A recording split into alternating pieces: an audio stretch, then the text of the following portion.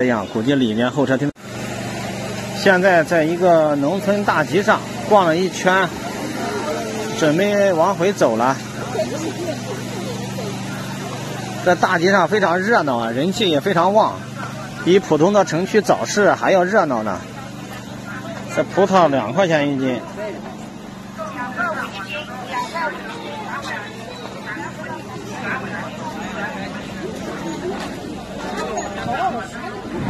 现在我准备去八大局那边去看看，因为好久没去那边去看了，再去那边看看现在的情况怎么样，看看还火不火。现在是新村西路，走到这里又看到一个，这个应该也是古建筑嘛，我看那个地方有个牌子，准备过去看看。省级重点文物保护单位，杏园德式建筑。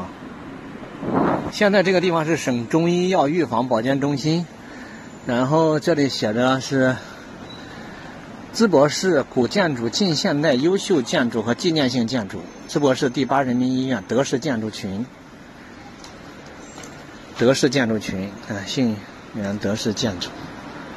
因为一看这个建筑和其他的都不一样，看看这些电动车应该知道我现在到哪个地方了吧？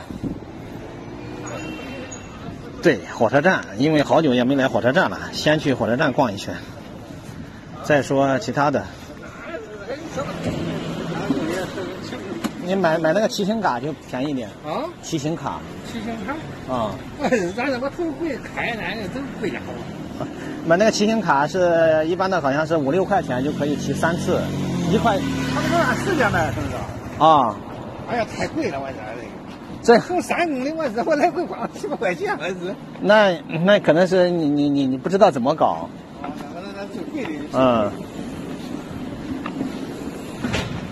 火车站广场。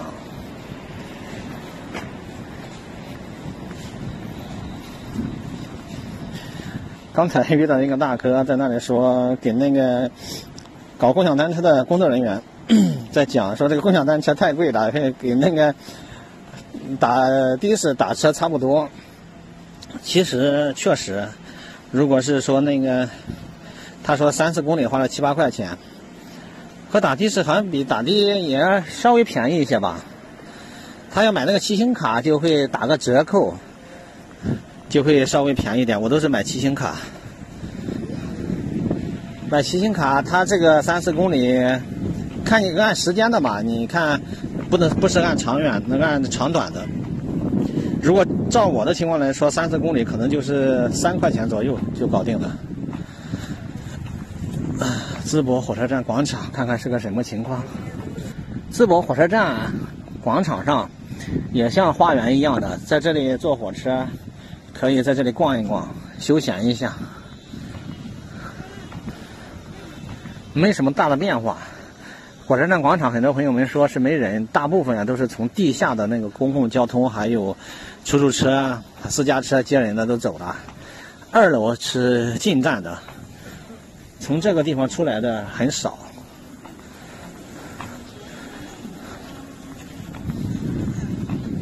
一会儿我们可以到那个地下室去出站口看一看，然后再到那个楼上进站口去看一看。身后就是那个牌子淄博欢迎你。以前呢我都是坐火车来到这个淄博，所以说这边呢算比较熟悉，但是近2次都是用那个开车来的，所以说淄博火车站也是很久没来了。花园式的火车站广场，看人家这工作台还准备了轮椅呀。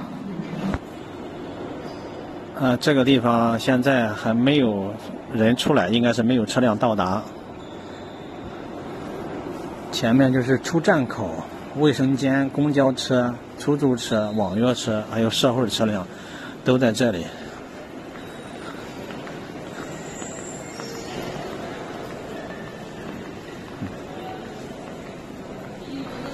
这里面的人呀，目前看上去就是说不算多，对吧？坐公交车的，这个淄博火车站啊，富丽堂皇啊，建得非常好，就像那个大都市的火车站一样的。还有再下面是私家车的停车场，负2楼，这是负1楼。这边是公交场站，等车的地方，就像大城市的地铁站一样的，一个档口一个档口的。现在再到进站口去看一看。我记得以前坐火车也是这样，就是在那个出站口广场上看不到什么人，但是候车厅里面非常多的人，那就有可能就是说人家在这里玩过了，然后准备那个离开的，坐电梯直接上2楼，这是负1楼。观光电梯。看看我说的没错吧？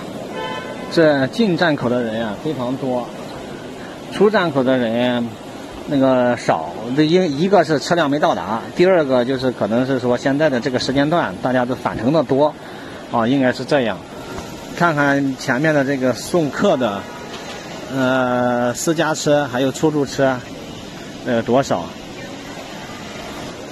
这个进站口是这样，估计里面候车厅的人会更多，对不对呀？现在呢，就是给大家分享的火车站的一个场景。那这个视频就给大家分享到这里吧，咱们下期再见，拜拜。